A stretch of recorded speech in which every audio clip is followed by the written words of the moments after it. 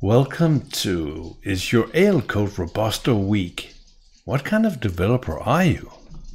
Hey, I'm Erik, and the sharp-eyed among you might have noticed that my background looks different because I'm in the process of upgrading my office. So it's actually a different room, and you can see I got most of my old stuff moved, but nothing is blinking yet, and there's stuff that is not yet the way I want it. So lighting is pretty good right now.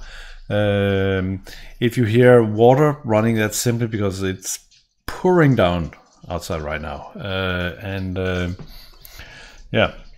there's a big puddle outside. So that's the soothing water sounds in the background. Anyway, today's video is going to be slightly different than the usual, or maybe just as usual as the usual. I was goofing around on learn.microsoft.com when I noticed a new article, which was kind of interesting. So I thought I want to share that with you, and I think you're gonna like it. So this is the page I'm talking about. Failure modeling and robust coding practices. And it starts out by actually stating something that I always try to explain to people when it comes to the Business Central AL platform, which is this exact sentence that's here. While it's true that the AL runtime makes sure that the session never crashes. And what does that mean? That means that no matter what you do with AL, you cannot crash the server. If you can, then bonus points to you, and Microsoft would like to know how, so they can fix it. But from a general perspective, no matter what you do in AL, you cannot crash the server. You might error out and all that, but that's kind of that's the design. So no matter what's happening, you cannot crash the server. But that does not necessarily mean that all bets are off, and you don't have to think about creating safe code. You don't have to think about things that can go wrong. Just because the platform will save your ass eventually, so that doesn't mean that you don't have to think about it. So, and that's kind of what this page is about. And it talks about two different things. It talks about failure modeling and robust coding practices. And I think that's actually pretty cool. So let's take a look at this. Using failure modeling to reason over possible error situations. A failure model is a description of a potential ways that a component can fail, as well as cause an effect of these failures. A component can be internal, such as a code unit, method, API, a report; external, such as an API web service, endpoint outside BC. There's lots of different things. But each of these components can fail in different ways, and you have to think about what kind of fails can exist on whatever component you're working. What can be the cause? What's happening if you get the fail? But also, you have to take into consideration what is the probability of something failing. Versus, you have a field on a page and that's it, versus a code unit that talks to web services and prints and whatever happening. The field might not fail as often, and there might not be for you is necessary to take that into consideration. And here they even talk about, well, you could build a spreadsheet, for each component. Think about what fails you can have, what would be the cause, what would be the effect, and so on. I would never do this for an entire application, because again, the platform will save your ass in most cases, but there are those other cases where you got to think about it, and the exercise is good. And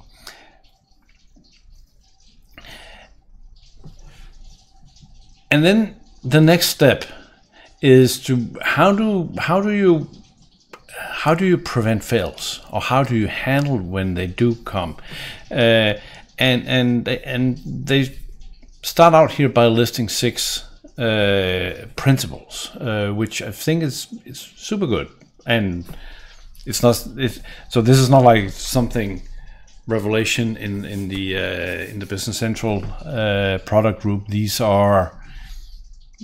is how the industry in general thinks about things. But let's go through them and think about it. Don't trust any code you didn't write. What does that mean? Well, whomever's sitting over there might write some fantastic code, but I didn't write it. So do I trust it? Maybe, but do I really trust it? Probably not. So if I'm calling your code, do I trust that you always return if the return value is an integer, and the assumption is that this let's say there's a function that returns from 1 to 100. Do I trust your code that it always returns a number between 1 and 100, and not minus 200 or minus 2 billion or whatever? Do I trust your code that you only return ever what's in the contract between us? Maybe, maybe not. And the opposite is also, so whomever's sitting there consuming my code, so now we're in number 2. Do they trust my code? Do I trust them as a consumer of my code? So the opposite part of it. Do I trust that if I have a parameter, so they need to specify 1 to 100 when they're calling me in an integer parameter? Do I trust them never to call my code with minus 200? Maybe I do, maybe I don't. Probably I don't. The next one is way more complicated. Don't trust the environment your code runs in. What that means, and we got a few examples that are very near to us here, is that with Business Central, everything is an app. You don't know what apps are running on your customers' systems. Thereby, you don't know what event subscribers exist. So let's say that you want to subscribe to an event.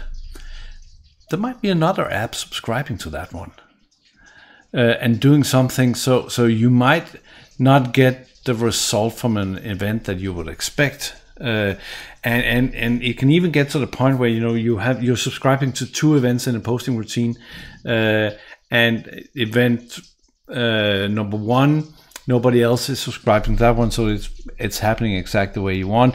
But event number 2, somebody else is also subscribing and manipulating the data, and suddenly what you expect you had, what you trusted from out of event number 1 is not the value in event number 2, and that's just the reality of being in a multi-app situation.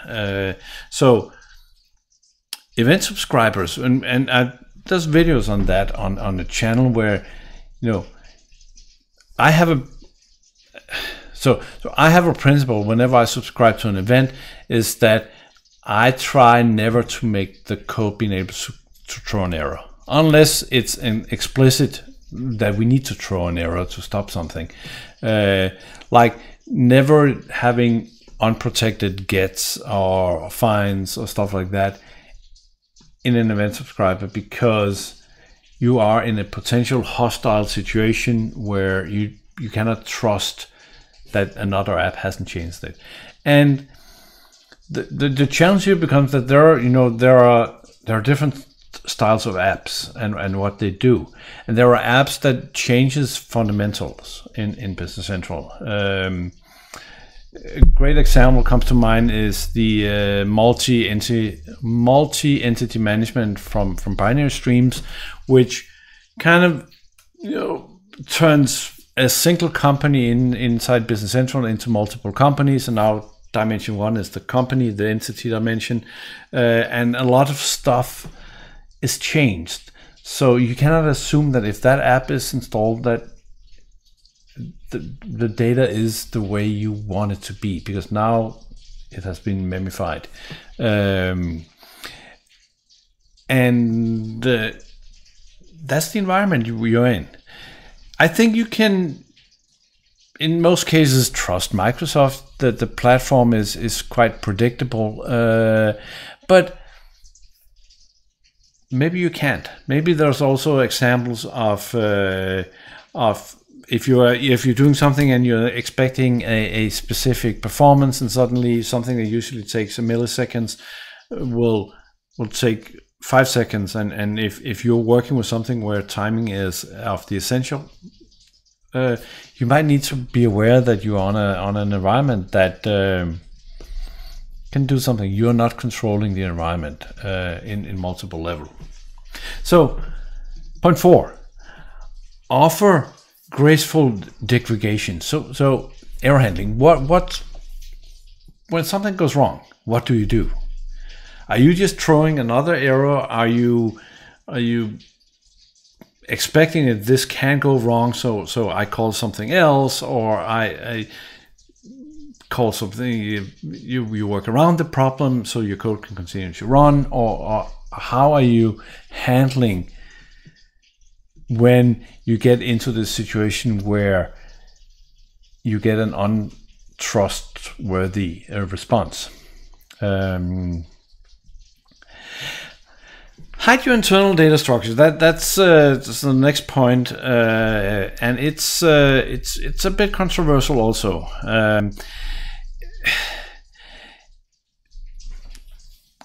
Any app. So now, when we create an app, you decide with your public interface. You decide whether something you create is public by not specifying anything, is internal or local. So local, well, then something is only accessible from within the object, and you can change it whatever you want. Internal, then that piece is available throughout this single extension, but nothing else, and otherwise public, then it's for everything. There's a lot of apps on App Stores right now, including some of mine. I'm totally guilty of this, that came in so early that we didn't really necessarily think all these things through, and so some of my apps has some internal functions that are public, but due to you cannot break an app during an upgrade, those functions are still public, because I'm not allowed to change them to internal. But anything new I create in any app, I think about is who is the consumer of this, and if the consumer is not you, then it's either internal or local, to prevent this. The last one is Murphy's Law. If anything can go wrong, it will go wrong, and you might as well assume this, because Murphy was an optimist, and it's when somebody calls in and saying, okay, the system is doing this, and you go through the different stages of grief and say this can never happen. Dear customer, what you have explained cannot happen. And you go through all the stages and figure out, so how did this ever work? Because it is happening. And if you write code, Murphy is your co-pilot. So now I kind of walk through all these. Let's see if they have some of. Don't trust any code you didn't write. For all methods that implements a Boolean return code, check that with an if statement. We talked about that. For methods that returns a result in output parameter, check that result is sound. The 1-200 thing. For AL methods without a Boolean return code, you can run them as a try method. Question mark. No, you can't, because try methods are complicated due to database operations. So that's a too simplified statement, I think. Have the compiler help you with possibilities where possible instead of getting errors at runtime. When calling AL methods that takes object ID parameters, try calling them using the scope. Yeah, so instead of specifying 484 for the job queue dispatcher, type code unit : job queue dispatcher. When calling stuff, check the HTTP status code. And a lot of people have jumped into, in this case with HTTP status, that they check for is status code equal 200, then it's good.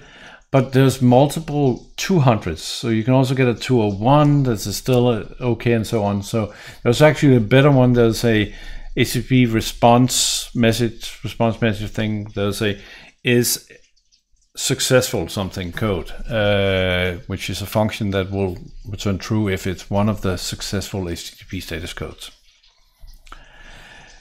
We talked about this already. Don't trust the environment. Let's see what they say. Remember that you cannot know how a customer sets up permissions. Yeah, so that's a good point. So if your code needs access to something specific, you might need to add specific permissions. But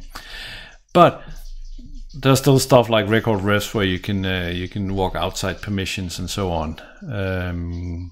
So that's a good point also. I think the other points I made should probably go in here. Offer graceful degregations. We talked about that. Hide your internals. We talked about that. Assume Murphy's Law. We talked about that. The end. Sorry, that turned out to take way longer than I anticipated. Actually, okay. Assume the improbable here, Murphy's Law. So Murphy's good friend is telemetry, and the challenge with telemetry is to find the needle in the haystack. And what I find in my apps is that I'm using more and more log message commands. So I am logging very specific scenarios and emitting telemetry for those scenarios, because then I know where the needle is, and it's like a more specific. Okay, I need to know if this is happening, which should never happen. I will emit a log message. I will emit telemetry, because I want to know if something that was never supposed to happen will happen. Lots of different examples of that, but mostly it's when I'm talking with web services, I'm getting replies back from, in the SharePoint connector, for instance. I call SharePoint, and SharePoint decides to throw something totally weird back at me as an error. I want that information together with what I requested and all the information, because Microsoft does log HTTP calls, but they just log that there's error 400, and we don't get the body, and I don't get the content on what I sent, and all that good stuff. So I can log that and actually know what's happening. So that's very good. Anyway, let me know in the comments below how you get along with this. Is this something you think about? Is this something that you don't care because the platform will save your ass eventually? How do you think about that? And in this instant, I was thinking, I need to be able to point at a video somewhere. I think it's gonna be here, and if it's right in the top of my face, put in the comments below that I'm not able to point to the right spot. But this is the next video for you. Go check it out. It's a good one. I'll see you there. Take care. Bye.